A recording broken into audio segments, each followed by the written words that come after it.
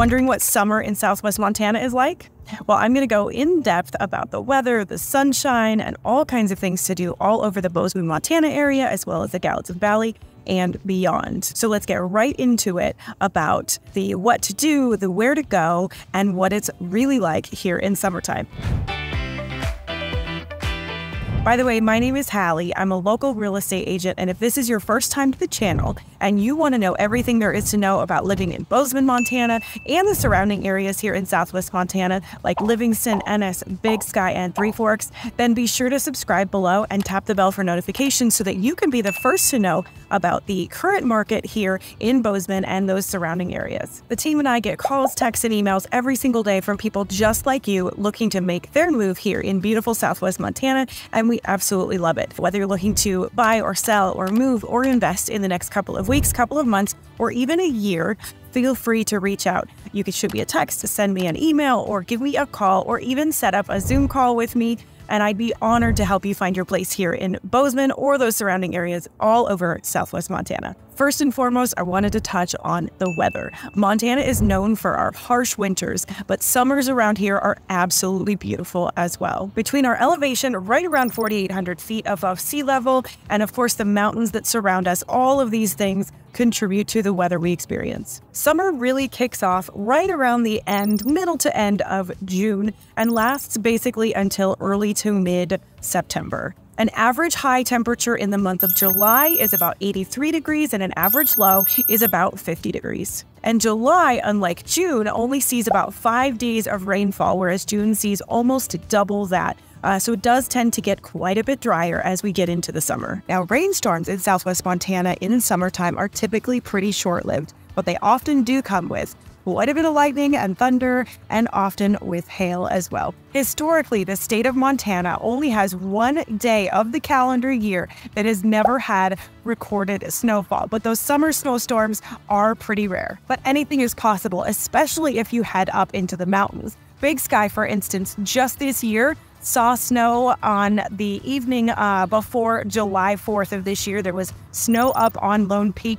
But they are at a much higher elevation. They are tucked more in the mountains, so that definitely makes a difference. Overall, though, summers here are fairly dry, so we tend to appreciate any kind of precipitation that we get, especially because it can prevent us from having a more difficult fire season in the late summer and early fall. So yes, we do have a fire season here. Sometimes, forest fires in the local mountains. Other times we do see smoke from other parts of the state or even neighboring states, and sometimes even from north of us in Canada. So we especially welcome those storms that roll through during that time of year as well, because it does tend to clear out that smoke and potentially help with some of the fires themselves. Summertime here in Bozeman also brings with it longer days. So we're all pretty eager to get out and soak up some of that sunshine after what could definitely be considered most years to be a long, cold, dark winter. Springtime around here is pretty short because winter definitely extends itself a little ways into the spring months as well. So we all enjoy that extra daylight quite a bit as summer rolls in. For instance,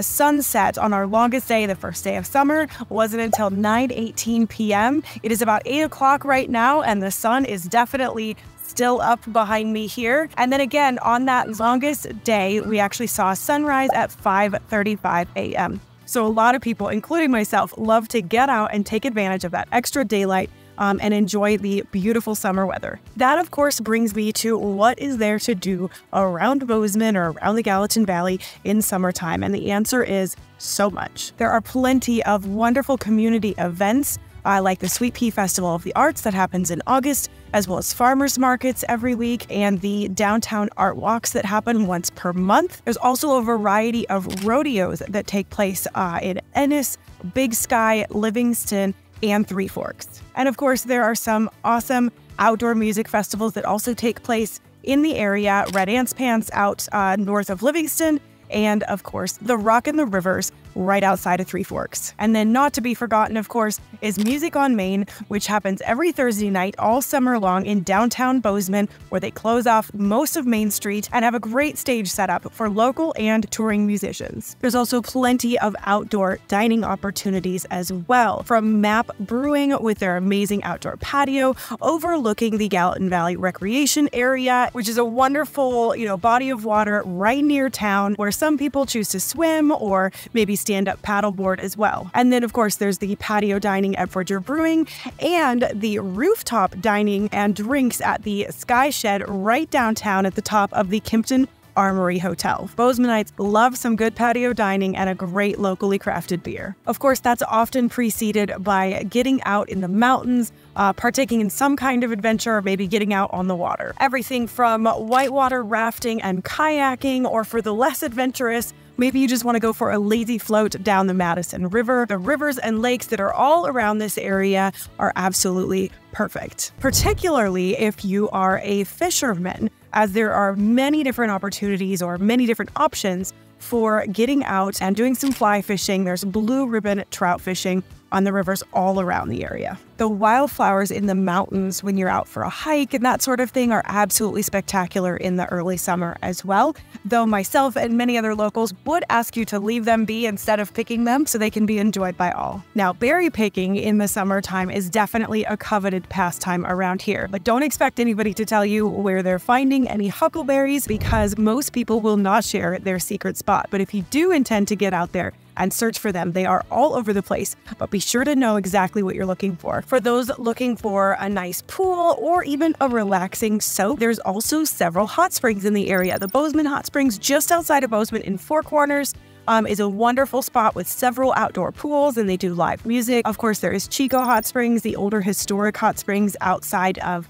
or rather south of Livingston, Montana. And then there is also Norris Hot Springs, which is a little bit more rustic, a little bit more remote, just outside of Bozeman, about 30 minutes towards Norris. There's also a wonderful opportunity for rock climbing as well as hiking, biking, and camping all over the surrounding mountains. Highlight Canyon, Cottonwood Canyon, Sipes Canyon, Leverage Canyon, and so many more provide amazing opportunities to get out and explore. Whether it's hiking or biking, there never seems to be quite enough time each summer to take it all in. There's even a trail called Main Street to the Mountains, which winds from downtown all the way clear to the foothills in the mountains, winding past, creeks and ponds and neighborhoods, all thanks to the Gallatin Valley Land Trust. Of course, there are parks all over the area as well, including several dog parks, because Bozeman is incredibly dog-friendly, and so many people around here have pets and love to get outside with them as well. Many people in the area also like to garden, so you'll see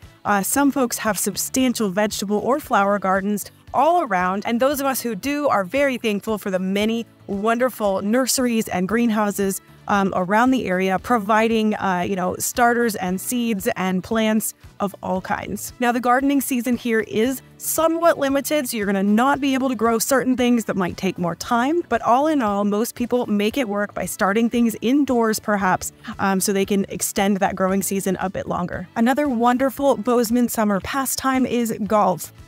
Bozeman, of course, has 2 public golf courses, Cottonwood and Bridger Creek golf courses. And then, of course, there are 3 private courses as well, Black Bull, Riverside, and Valley View. And then, not to be forgotten, of course, up in Big Sky, there is the public golf course up there and several private clubs also. And of course, there's plenty of awesome things to go and do and see outside of the Gallatin Valley. To name a few, driving up to Helena and playing on some of the beautiful lakes up there. You could also check out Quake Lake down to the south. And of course, there are some really cool old ghost towns in the state, some historical sites, and Crystal Park, as well as Gem Mountain Sapphire Mine in Phillipsburg. Or maybe you want to go just a little bit further and maybe visit Glacier National Park. The Going to the Sun highway that spans the mountain pass in that park does open typically on June 1st.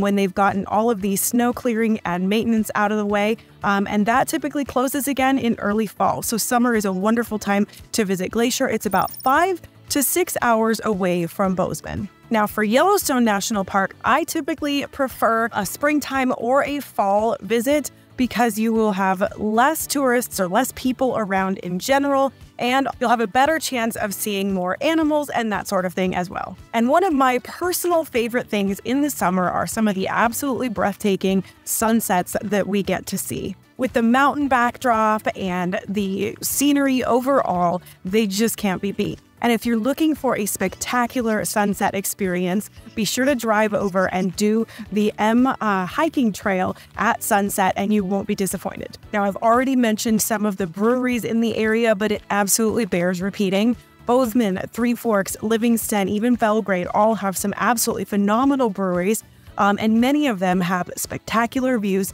of the surrounding scenery as well. And of course, no matter what you're headed out to do, whether you're headed into the mountains or just going to spend some time outside in the valley, be sure to be prepared for anything, weather-wise especially. You're going to want to have a extra layer or jacket just in case some weather does come through, and you're going to want to be sure to communicate your whereabouts or where you're planning to be to your loved ones or family and friends. The mountains are amazing, but there are also plenty of wildlife you can encounter. So be sure to learn which areas you may need bear spray in, which is most of them, of course. And again, let people know where you're headed and when you should be returning, just in case. So what is your favorite thing about summer in Montana? You can leave them in the comments below, or of course, if you have any questions, you can do the same. Or if you'd like to, you can reach out directly and I'd be happy to help. And if you're curious about winter, or perhaps learning more about Bozeman overall, or some of the surrounding communities like Belgrade and Livingston and Three Forks and Big Sky, then be sure to check out some of my previous videos where I've done various vlog tours as well as pros and cons and so much more. And as always, whether you're looking to buy or sell or move or invest in the next couple of weeks, couple of months, or even a year, feel free to reach out. You can give me a call, shoot me a text, send me an email, or we can even jump on a Zoom call, and I'd be honored to help you find your place here in beautiful Bozeman, Montana, or the surrounding areas here in Southwest Montana. And until next time, I hope to see you out here.